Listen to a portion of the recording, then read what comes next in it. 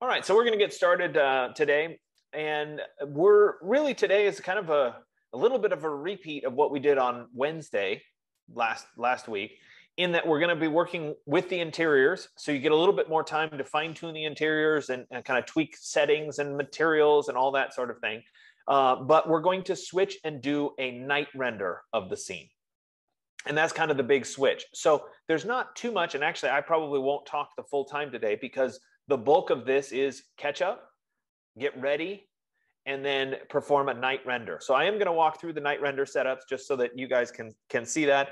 Abdul asked a great question earlier on. Some of you were here, some of you weren't, about setting and positioning the camera. So I'm going to go through that process again because I think it'll be useful to kind of reiterate that. And then we'll do a nighttime rendering. I'll set up the HDRIs and we'll perform a little rendering, and then I'll let you guys go and you can start working on kind of fine tuning things. So we're really kind of starting to get to the point where most of this should be resolved and starting to wrap up. Next class, we will do obviously the exterior night rendering. And so by the time we're done with next class, so by the time we're done with this week, let's say on Sunday, the bulk of this model should be done. And from here going forward, we're going to start moving into things like cutting sections and, line drawings, elevations, plans, etc. So the more done your project is, the better off you're going to be. Remember, this is ultimately your final project. So the more done you are, this is saving you time later on. So let me go ahead and share my screen. I'll go ahead and share it. Give me a second to get organized.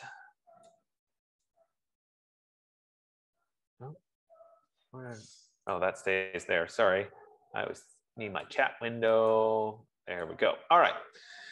So I went ahead and I pulled up my file, and actually I switched over to the Ocean file because I did the Lake Tahoe file last time. I'm trying to show you both. So it's the same retreat and it's just inserted into different scenes. Obviously, you're only going to pick one scene and it's going to be inserted just in that one scene.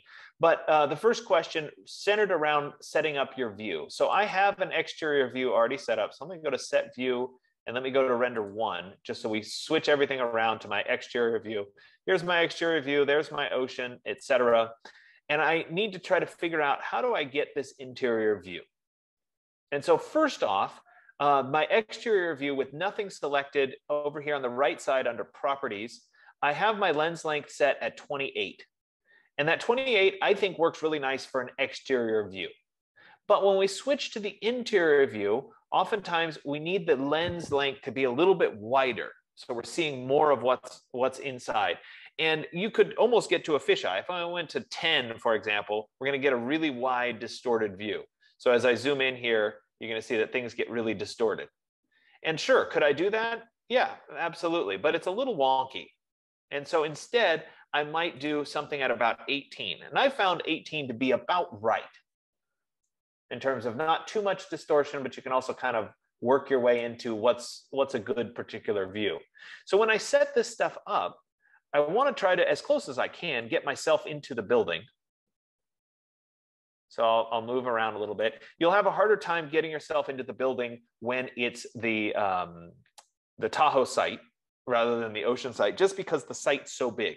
If you're struggling, turn off the site context. So turn off, in this case, I would turn off the ocean block like that. And then with that block turned off, recenter the zoom on your retreat and then try working from there. Sometimes that helps. Okay.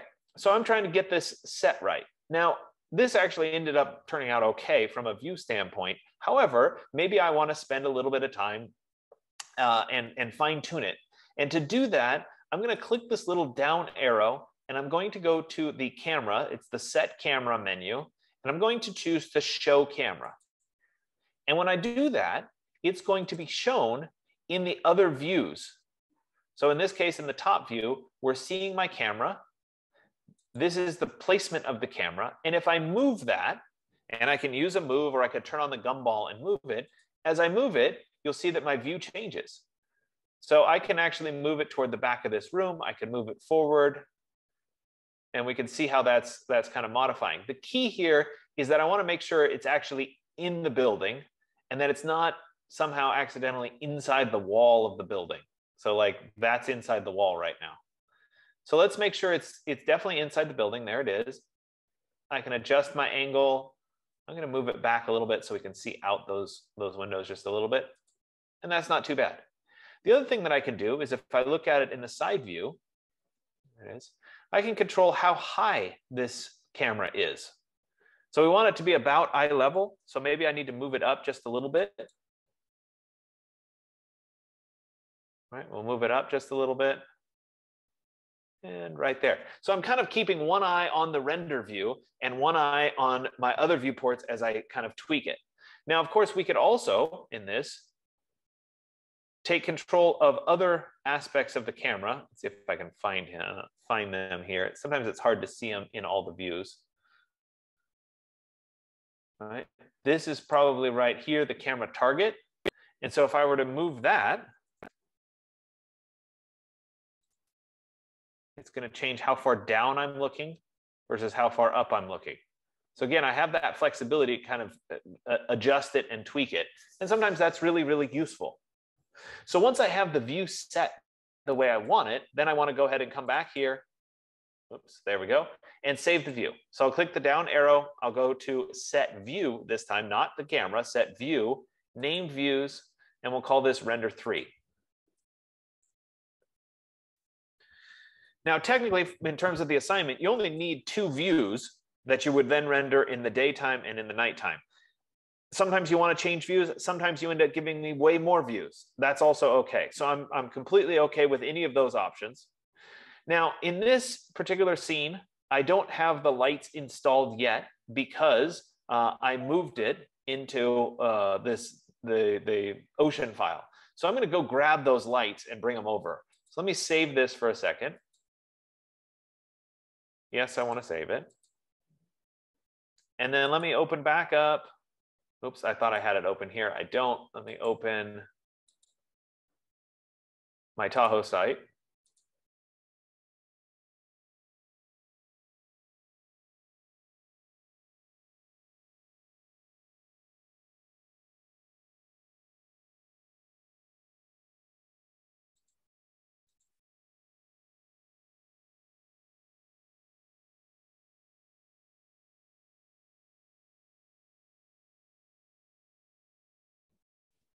Give it a little time.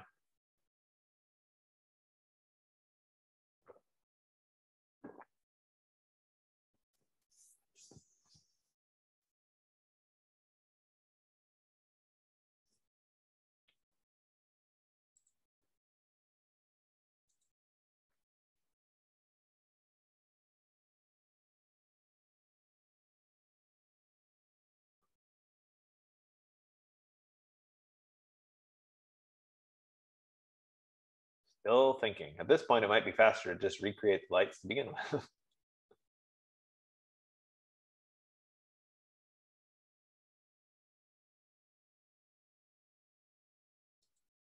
All right, well, I don't know. Maybe that'll end up loading. In the meantime, it's not bad practice to show the creation of these lights again.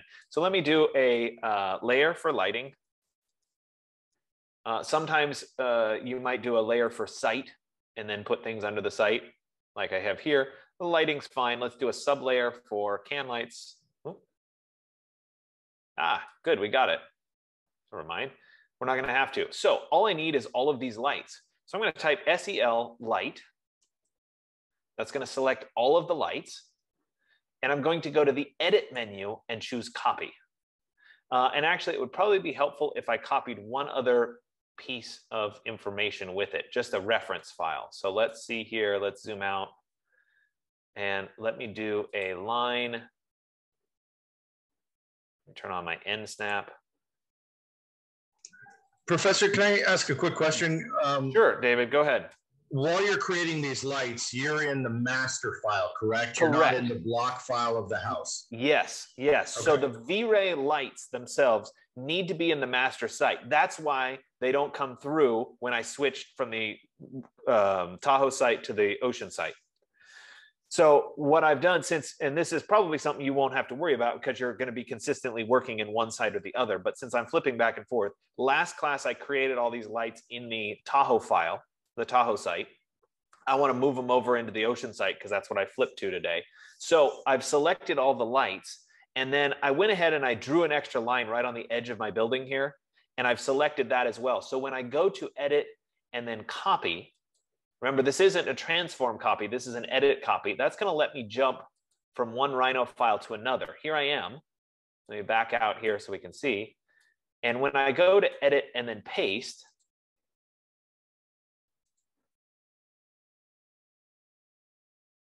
all right, it should be somewhere. Let me SEL light. Let's try it one more time. Paste. No objects added to selection. Well, that's annoying. Let me try it one more time.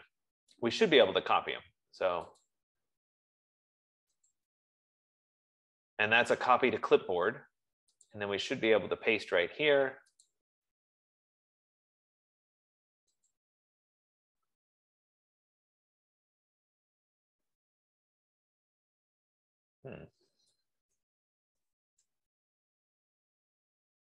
Two direction lights and 32 spotlights added to the selection. So where are they? Ah, there they are. So there were all those lights. And actually, I may have, I'm going to do it one more time because I think I did it twice. Yeah, I did it twice. So let's, hold on. Okay, one more time. Edit, paste. There they all are.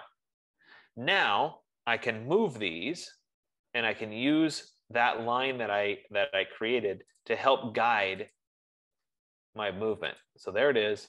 Now we got to get away over here, which is kind of annoying. And let's see. All right, I'm just getting it close to my building. We'll zoom, selected, and then we'll move again. And so actually I was pretty close. Right, that edge was actually this edge, and then I have to rotate the whole thing. So I'm going to type rotate, and that then rotates over to here, and then all my lights are back in this scene now. And again, that's probably not something that you're going to have to worry about, but I went ahead and did it so that we can move them. So now when I go into my render 3 view, I'm going to go to set view render 3. There it is, and all my lights are installed in the scene correctly. So I went ahead and I created those lights. It's possible that maybe we want to add some more lighting, but before we do that, let's take a test render. But I can't really do the test render until I set it up for a night scene. So I'm going to save this right now, since I have all those lights installed. Yes, we'll save all the supporting files. And in the meantime, I'm going to download from the course website. Let's open up. Oh no, I lost my Chrome. I had this open for us ahead of time, but I lost it.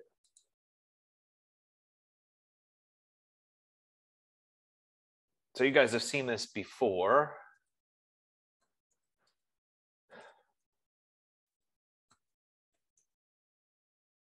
It helps if I can type correctly.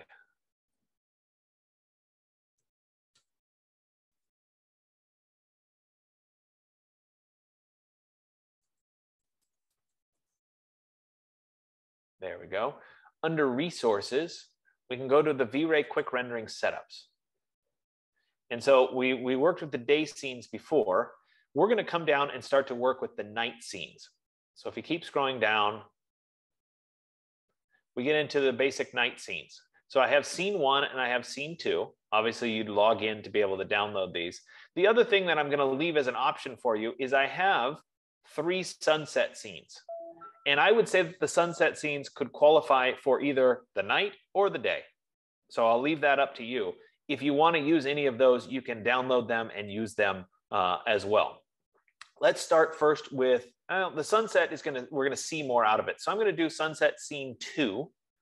So I'll leave this one up. I already have everything downloaded, so I don't really have to log in to download it. But I'm going to go ahead and set this one up using my settings. So theoretically, we already have our daytime settings correct. in here because we just did a render for daytime settings. So before I load in the nighttime settings, I'm going to open V-Ray. I'm going to go to the settings section right here, and I'm going to save the settings before I switch. And this will let me switch back and forth between night and day settings. And this is a really important piece of the puzzle. So let me go ahead and save this. So I'll click on save. And then in my folder here, I will go ahead and I'm going to create a VR opt file. This is going to be retreat day settings. And I'll click save. And that will let me come back to these particular settings. Likewise, I had the day settings set up in a different file. I could bring those same day settings into this file. So I have the day settings set. Now let's set this up for night settings. So I'm going to reset everything so we're all in its initial untouched state. And then I'm going to open this load render settings file. Now, when you download the Sunset, it's going to contain a bunch of information with it. I have everything saved in my resources folder under V-Ray HDRI here. And I have them by category. So I have night HDRIs and I have sunset HDRIs. I'm going to do the sunset one right now. And I forget which one I was using. Let's look at 059 for a second. And you see that I have these VR opt files saved. So this one is the very high settings for it. I'm going to go ahead and select it and then click on open. And it's going to load in all the settings for me.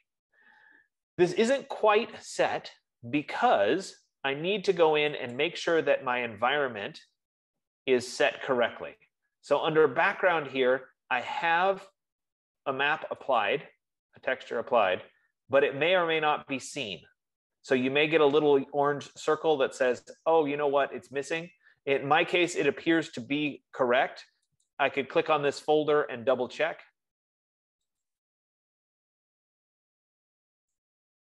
.059, and it should be the reference file right there. And that one was already set. We can kind of see a preview of it right there. Let me go back into my settings. That was for the background. Now here in the GI, we have to make sure that that one's set correctly as well. And it is, because it doesn't have that little orange circle on it. So I'm happy that that's being set okay as well. Then we'll go back to my settings. We can close the environment drawer. We can look at the camera drawer here. My exposure value is currently set to 8. So it's much more light coming in. We'll see if that'll work. We can also go into render output here. And right now it's set for a widescreen. I could change the image to match my viewport. So I could click this down and we could go to match viewport. It's going to be a little bit different there. That means what I see on the screen here is going to match. Okay, so I've kind of tweaked these settings just a little bit. Everything should be okay. But before I actually move on, I do need to make sure that the sun has been turned off. Now that would be easy if I had a layer that was called sun, and I should have done that to begin with. So let's close V-Ray here. Let me zoom out, and I should have the sun. There it is right there. That's my sun. Let's go ahead and make a sublayer for that. Let's call that sun. I'll right click on the sun layer and say change object layer. And then it's easy because I can just turn the sun off. And obviously for this, I would need the sun turned off because it's a nighttime rendering. So let's go back to render 3 and go to set view, render 3. All right, so we're here. Let's go ahead and do a render and see what turns out. I'm going to save it first just in case it crashes. Now, the other thing that I've told you about before that I recommend is once we start getting into rendering, you're going to want to make sure that you have your caffeine app running. Right, so I have mine here. It's going to be active for 8 hours because these renders, the more advanced they get, the longer they're going to take. Let's look at a few other settings before I do this. Well, we can do a test render first, and then we'll come back to some of the other settings. Let's go ahead and click on render.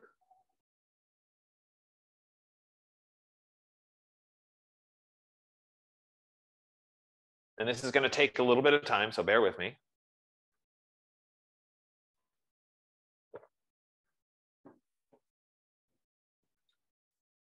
All right, I can already tell that this is way, way, way too bright because of my lights inside. So let's stop the render. And then let's close that. And let me go back into my V-Ray. And that was because it was a difference between an exterior rendering and an interior rendering. So let's go back to camera. I told you that that 8 seemed really weird. Let's go up to 14. And then let's go ahead and render again.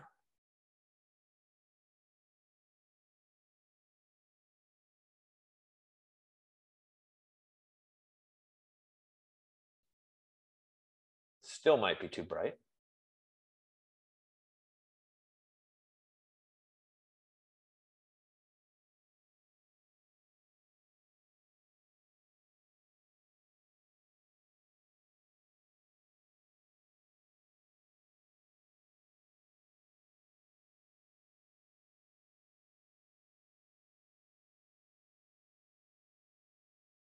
So I'm just noticing that my artwork is repeating on all of them.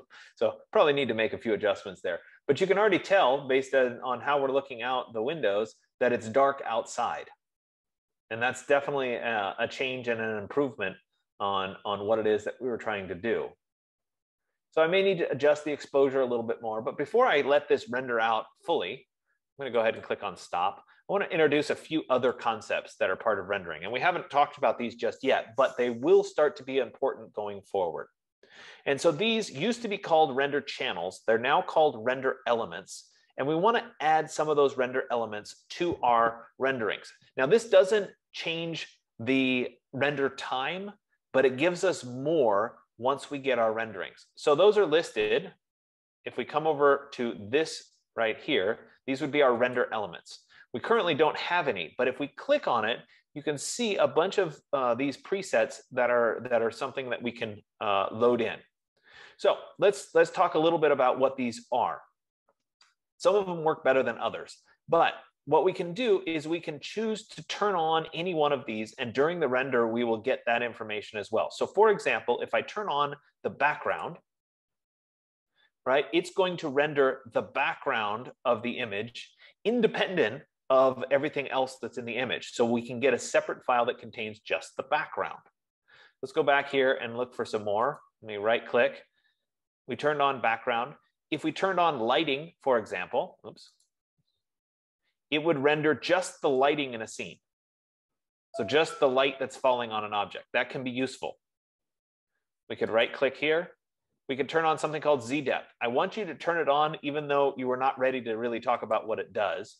But it renders in a black and white scale objects that are closer as bright white and objects that are further away as black. And you can actually set up what the near and far distances are, which is really, really powerful. Something you can collage with in Photoshop a little bit later on. So I will cover that. There are other things that you may want to turn on, and you can kind of scroll down and see. One of the ones that I find really useful up here is the material ID color. And what that theoretically does is it renders each material as a particular color. That would allow you to go in and collage afterward in Photoshop really, really easily. So that one's usually a pretty good one. You could also just do an object ID. That means every object in the scene is going to have a different color, and that can be useful. So I've turned all of these on. With all of them on, I'm going to go back to my settings. I'm going to adjust my camera settings just a little bit more to make it a little bit darker. I'm going to go up to 15, and then we'll actually perform a render. Now, the hard part here is that these renders start to take much, much more time. We can, under our settings, also enable the render swarm, which is down here at the bottom, which maybe will allow us to use other resources in the DVC lab. Sometimes it works, sometimes it doesn't work. We have auto discovery on, so we'll go ahead and turn that on and see if it helps us out just a little bit. It doesn't always help, but it's worth a try. When we were in person, I could do a lot more with it, and I can't do it as much remotely. So I have all of those options on. We'll go ahead and start this rendering in the background. So I'll click on render here. Oh, and I should have fixed my art. You know what? I'm going to just change the scene that I'm rendering in because I didn't fix that art. Let's go to render 2.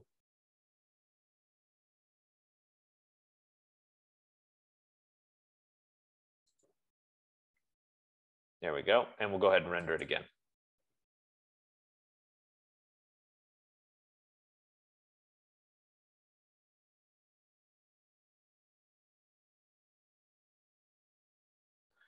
Okay, so I'm gonna let this keep rendering, and while it's rendering, I'm gonna jump back over into my Tahoe file here, maybe.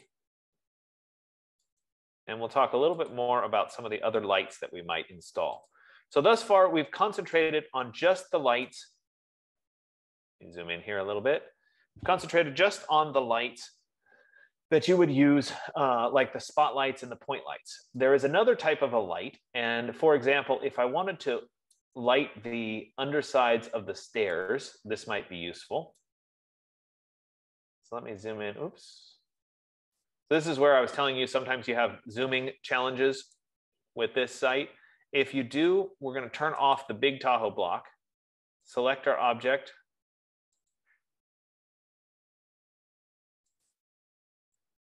zoom selected. And then once we've done that, it's kind of recentered the view and it'll let us work with it a little bit better. I want to make sure that I'm still at an 18 millimeter. Let's go, oops, 18, not, there we go, 18.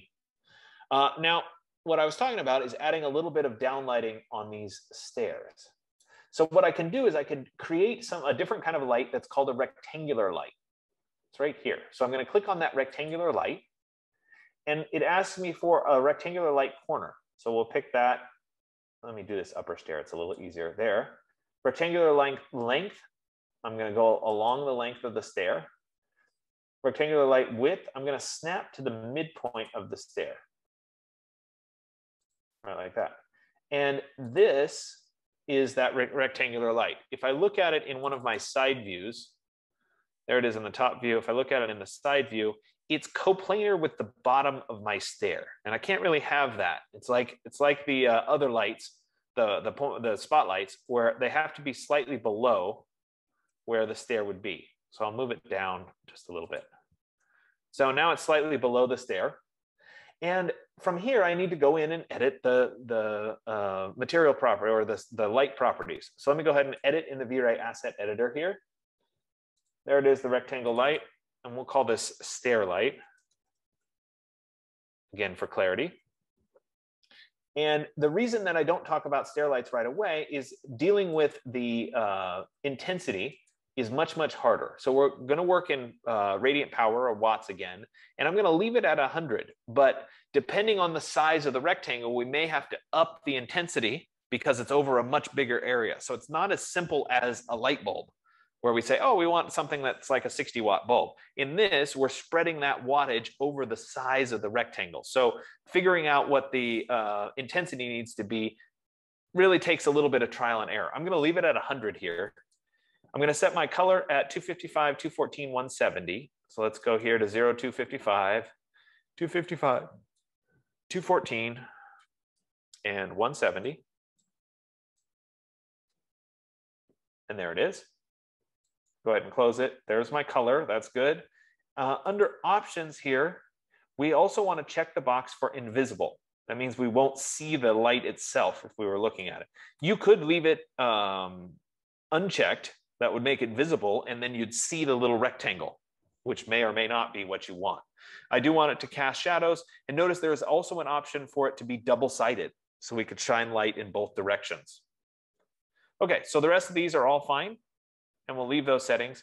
Now, before I actually rendered, I would want to come in here and do a test render to see if I could even see it. So let's do a little test render and see.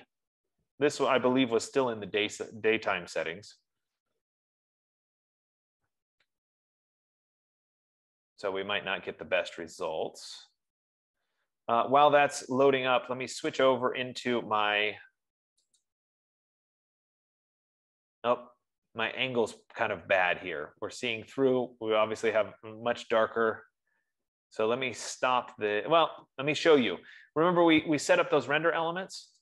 Right here are where they all are. So we had RGB color, that's what we normally render, but notice we also have, well, alpha comes by default, but we have lighting. Didn't show us much. Let's look at the background. Again, doesn't show us much. How about object ID? We should see something here. Well, these are really useful. How about Z depth? Nobody's going to show me anything. Well, that was a big flop. We'll go back to RGB color for right now. I think it's my angle is bad on this. So let me stop this and let's fix that.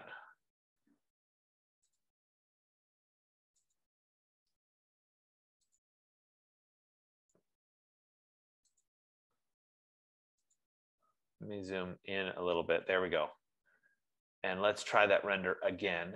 See if we can get some better results here.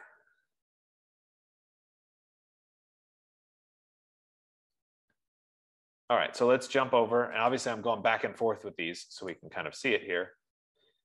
There is my stair. And there's a little bit of that light that I set up, that rectangular light.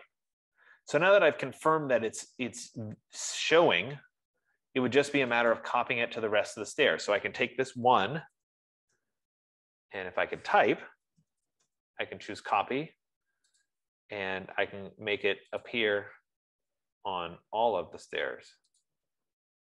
That last one failed miserably. Let's try that again.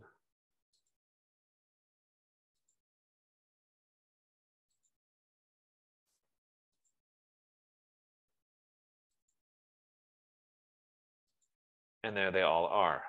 I have one mistake that was back here.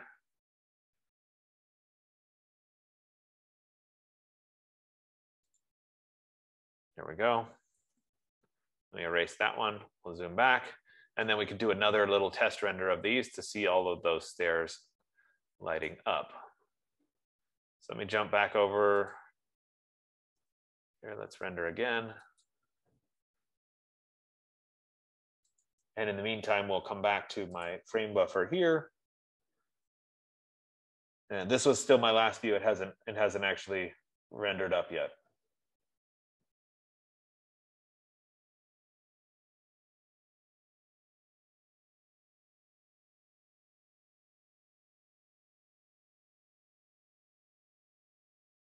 There we go.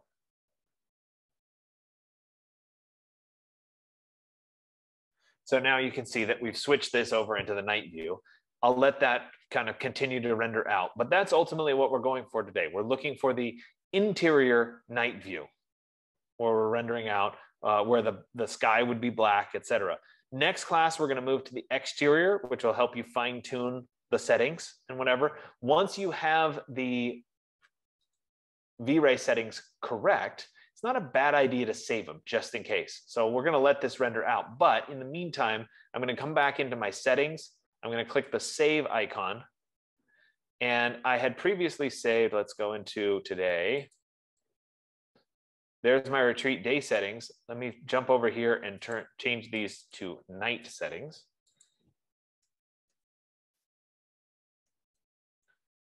And you might even add night settings dash interior. If you were to change the camera exposure value, for example, you interior versus exterior, that might start to matter. Okay, so I'm gonna let this continue to render out. Again, it's not relevant that you have to stay and wait and watch for this. The last thing that I will say is I don't know if maybe these elements need to wait for everything to be fully rendered out. Yeah, they're not showing. So it's possible that maybe the render has to finish before we can do it. However, when we go to save them, typically you've clicked on this disk icon, the little down facing arrow allows you to save all image channels to separate files. That's what you want to get in the habit of doing. That saves everything that you've created, all the different channels. And the channels really aren't necessarily relevant unless you want to use Photoshop to do some post-processing, in which case they're really, really useful. So getting in the habit now is better later on. And we'll talk about those in much greater detail going forward, but I at least wanted to introduce the concept to you today. Okay, so I'm going to let this continue to render out for a while, and I'll confirm that those channels are working. But I don't need you to sit here and watch me do that. So like I said last class, or earlier today is about getting further forward. So it's not much of a big transition to go from the day settings to the night settings. We already have the view theoretically set up. It's just about fine-tuning and doing another iterative rendering. So spend your time getting your geometry set, well done, insert a few select chairs, etc. Like, kind of like staging a house if you're going to sell it. And as you do those little bits of adding, do a nice render that is set in nighttime. Make sure you save your VR opt file. So you save your settings for night, save your settings for day before you even load the night. And that means you can go back to the day render and you can go back to the night render, or vice versa going forward. Okay, so I'm going to let you go a little bit early. That gives you an extra at least 15 minutes of work time. So use your time wisely. We will have our typical check-ins this week. Really, it's going to be about fine-tuning things and problems that you're having, render problems, etc. So please come with your questions, because I'd love to try to help you through them. I know Abdul already asked some questions today, so it's a perfect example of good questions to ask. So bring those same kinds of questions to your check-ins, and I'll let you all go.